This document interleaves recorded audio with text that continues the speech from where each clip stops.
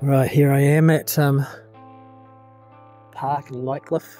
Rebooked the rental car. Just a bit touristy, I suppose. Having a look around Darwin because I can't check into my Airbnb until 3 o'clock, so it's not for another 3 hours. And then I just got a call from the cab company to say, hey, we're so sorry, but Dundee Beach is out of our range, so we have to go negotiate with a driver, and you were quoted at 200, but it's Australian dollars, but it's actually going to cost 300 because they've got a return as well. Like, I just drove a hybrid car out there, it cost $27 Australian dollars in gas, so they're really taking the mickey. It's more about how much they lose, from other potential jobs, in the hour and a half that they're messing around getting back to Darwin City. So it's more about that. So I got to maybe I'll try and find an Uber who'll do it for me. It's just, it's a real problem. There's no buses that go out there. The taxis don't want to go out there, obviously, and if they do, it's going to be 300 one way, 300 Australian dollars one way, and then I'm stuck there for 3 weeks. So because my car is deregistered because it's been 3 years and it has a busted CV joint anyhow, so I shouldn't be driving it at all. I should be getting it repaired. Yeah, it's just the freaking logistics. Man, all they need is like a shuttle bus or some sort of tourist bus or something out there. Just some kind of bus out there. This is just stupid. There's nothing. There's no way to get out there unless you hire a vehicle, and you're not even allowed to drive out there with a hired vehicle. So, or you negotiate with the taxis and Uber drivers. And if you're lucky, you'll find somebody who will take you out there. So thankfully it's sort of overcast today because it's been stuff I've been doing. It's been pretty sweaty and hot, but on the upside, managed to break in to my main life support container, and the aircon is working. It's pretty noisy, so I'm going to have to check to see. There might be some bugs or something that have managed to get themselves, maybe some paper moths have tried to build the nests inside. But that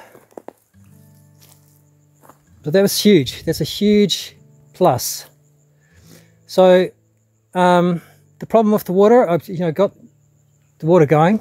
I can see that there's some problems with the water tank. I think I might have been struck by lightning or something. So, excuse me. So I may have actually had a small fire, looks like. I did have a fire. Something's alright, because there was a plastic container here before and it's completely gone. So that caught on fire and is completely melted away. And when it burnt, it shot right up here. And fortunately, this is all metal, so it didn't burn. But what it did do is it melted the hoses here. And looks like it's blocked up. So all of these hoses need to be replaced, and unfortunately that includes the hoses that go inside the bathroom. So I'm going to have to sort that out. I can work around that in the meantime, so that's not a problem. I'm just going to be camping here, and if I can get into the other container, I can see my old man. He was a kitchen and bathrooms installer, so he's probably got a lot of these pipes still around. I think that this pipe joins around the corner. I may even be able to jury rig some kind of hose to it somehow, just so I can get wood pressure. You can see here, look at this. So I think this got struck by lightning, or this started to melt. It got hit by the flames. So there was a fire here. So I'm lucky that there's anything left here at all. And yep, that looks like Alright, so that's the back hose that goes to the cistern, to the toilet. So you can see on the back of the container there, sorry my shaky hands, vibro hands. Oh, God. There you go. Can't zoom, but you can see there is the pipe, well, where the pipes are supposed to connect, that sort of black mark. So yeah, things have been definitely happening since I've been away. Yeah, it's definitely melted there. So the fire would have,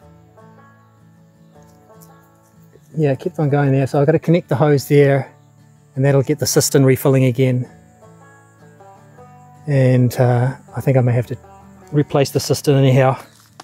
So I'm feeling a bit more confident now because I've got my steel cap boots on.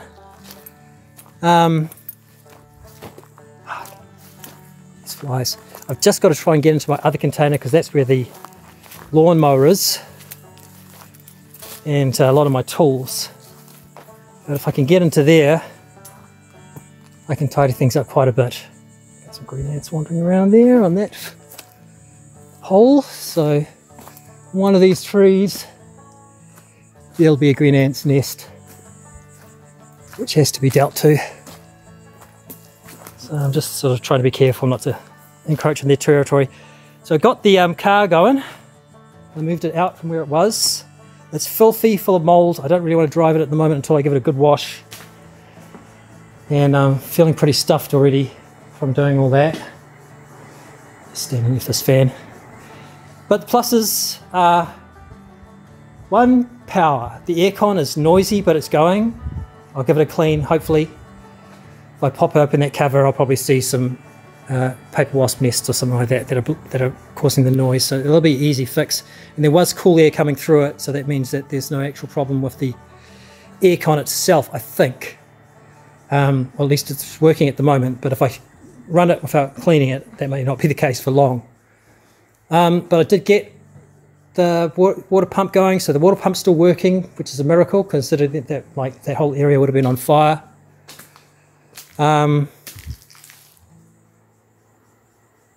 Yeah, so the fire actually looks like it's spread quite a ways. So it's fortunately, like I say, fortunately for me, this whole area is all metal, including the bathroom toilet area. So if I have a look in here, so the fire didn't actually come into here at all, but this cistern, that's fucked. I'm gonna have to replace the cistern. It's disgusting anyhow. I've got a replacement toilet seat. The actual toilet should be fine, but the cistern is fucked. So I'm not going to be able to get any joy from the shower head in here, and the shower head out there is poked as well, until I replace those cables.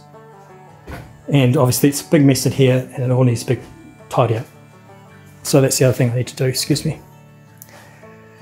So I think I can call it a bit of a day.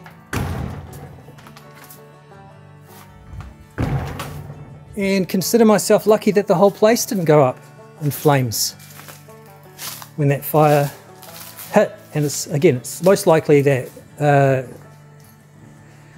it got struck by lightning or something like that from the looks of it. So because it was a fairly isolated fire strike.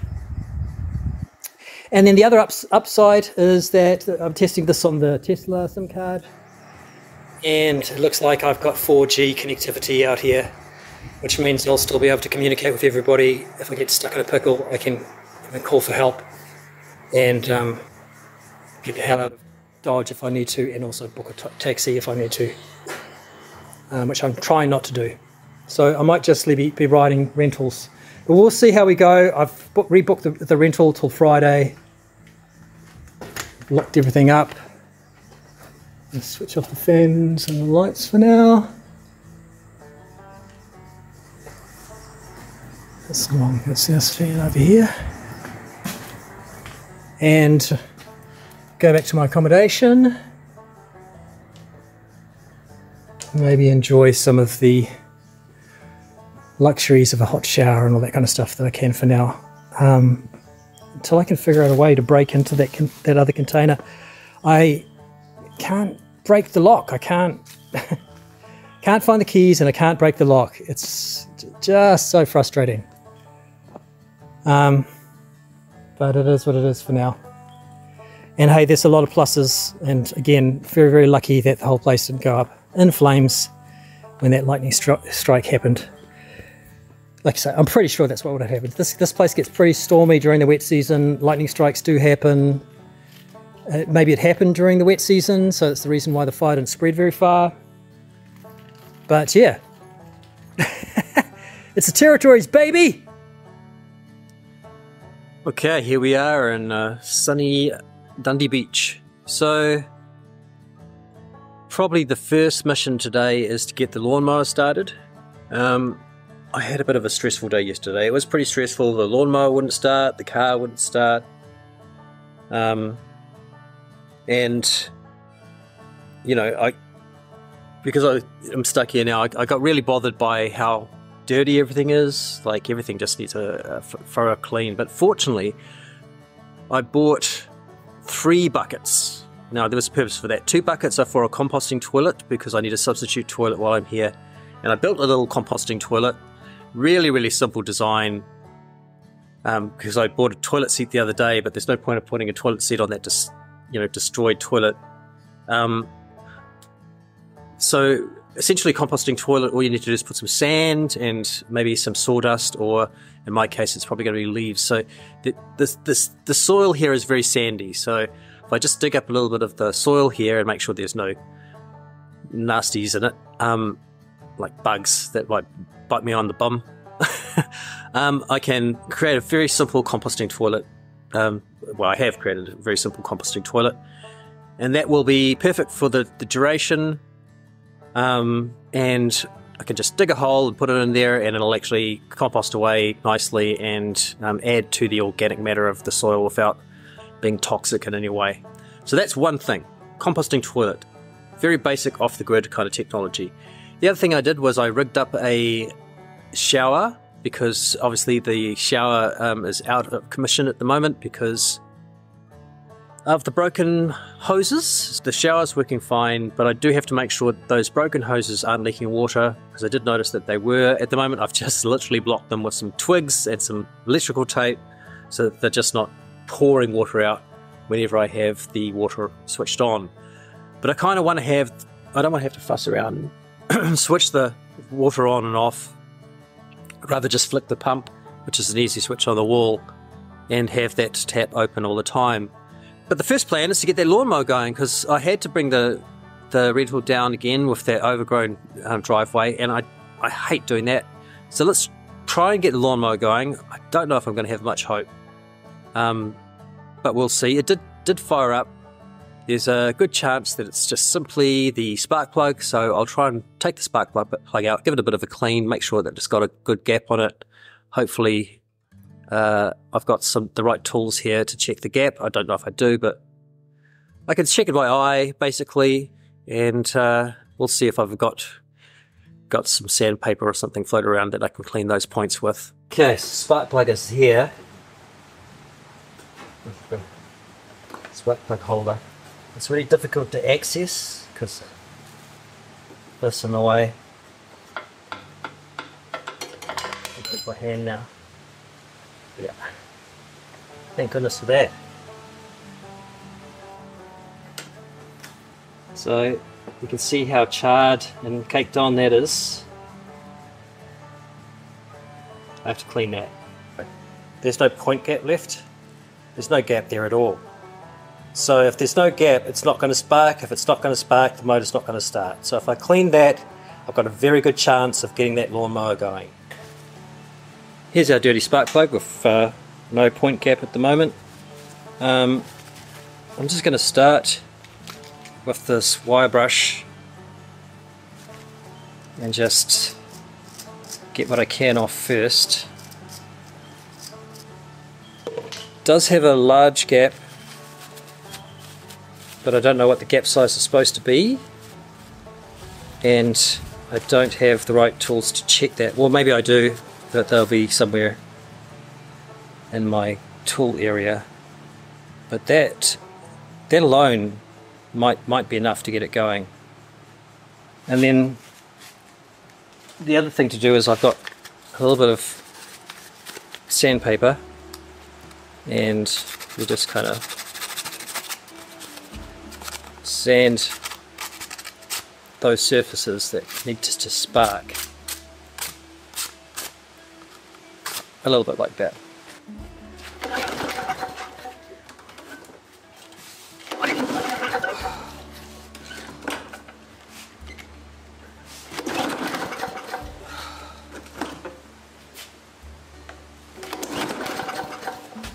Okay, so the next thing I can check with this lawnmower to make sure it's going, to figure out why it's not starting, is drain the fuel out. See if the fuel has been blocked by the crap that's in there.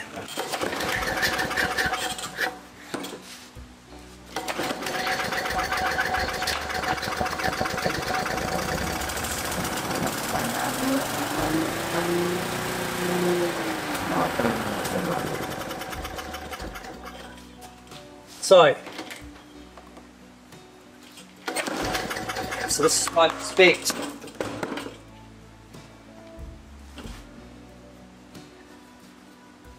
So I don't think it's a spark plug.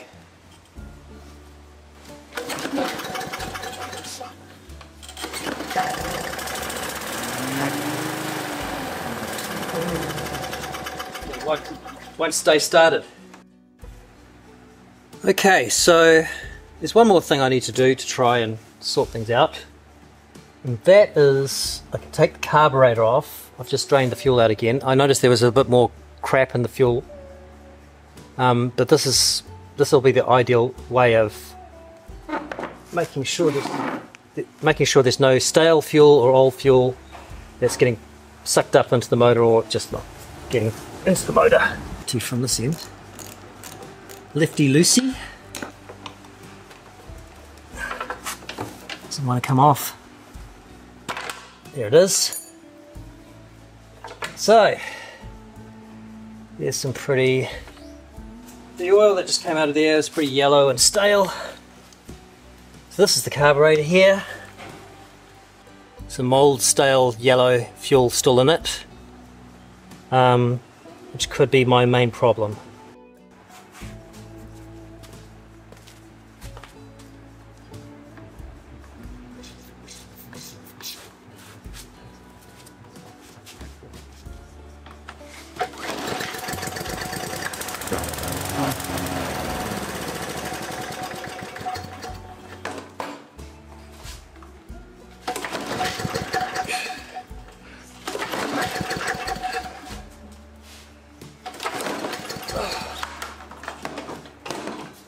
Anyhow, you can see the problem. I've got petrol in my mouth now. So you can see my problem. There could be a fuel line problem as well. I haven't checked the fuel line. If I take the fuel line off, it's just going to piss all of the petrol out that I put in it the other day. And I don't really want to do that. Yeah, I really don't know anything that much about lawn mowers, to tell the truth. I particularly hate pull start mowers because I'm physically disabled. But I'm desperate to clear that driveway because right now I'm kind of trapped on the property while I don't want to take the rental car back up the driveway until it's cleared, because I don't want to risk damaging the rental car. So the only other option is to try and start Bushwhack. And when I tried to start Bushwhack yesterday, she wouldn't turn over either. So that's the station wagon. I named the lawnmower Chewy and the station wagon Bushwhack, so I hope they come to life, because otherwise I'm going to be disposing of their bodies.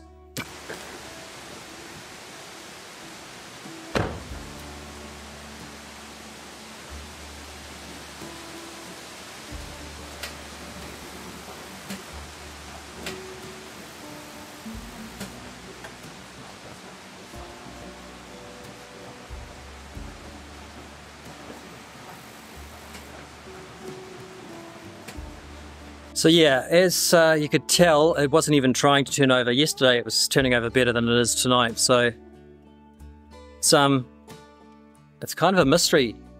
There's a lot of ants out there, and they look pretty nasty. I'm not sure, they might be meat ants or something. So that means I'm going to have to put on the heavy, sweaty work boots and some long pants and probably my gaiters if I don't want to get them crawling up my legs and biting me. And the last thing I want, on top of everything else, is to be struggling with ant bites. So that's where I'm at. Things haven't been going that great at all, but I'm just trying to come up with solutions.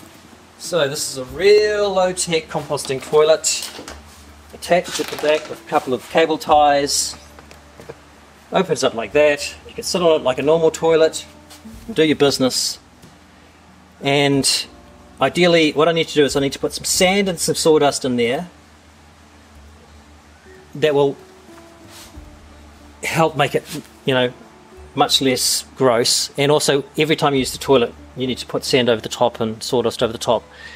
But then once I've done my business, I've designed it in such a way as that you can just literally pull this off, take the bucket and empty it. So it's really low tech and really simple. And the other thing is, because I was worried that, you know, because this toilet isn't quite low to the ground, I have a solution for that as well. I just haven't done it yet. If I cut the same hole as I did on the first crate, on one of the spare crates that I've got, and there's a lot of them. So if I cut this off, as I have with this, then this will stack on nicely like this. It's actually pretty comfortable. That way I can sit up a bit higher if I need to, and use the toilet, keeps my feet off the ground, so I don't have to worry about ants or anything coming and biting my feet.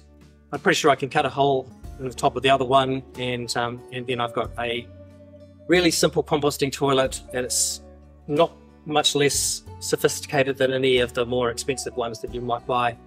I've taken my aircon apart up here because it was dripping water, and what's happening is there's a blocked outlet hose on this side, and that's supposed to just push the water out through the hose and outside. But instead it was dripping out the front of the aircon and almost hitting my bed there.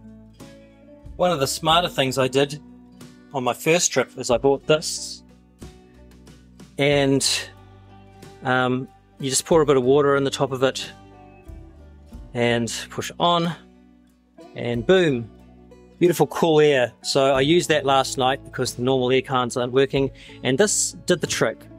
It's about 30 degrees here, but this has got nice cool air that's coming out of it. It's brand new. So this last night was the first time I ever used it. I didn't use it the last trip because I was using the air cons, but at a crunch, I'll just use this portable air cooler and I'll be okay, and I won't overheat. This is my solution to the fact that when I'm in the containers, it's the same as when I'm at home.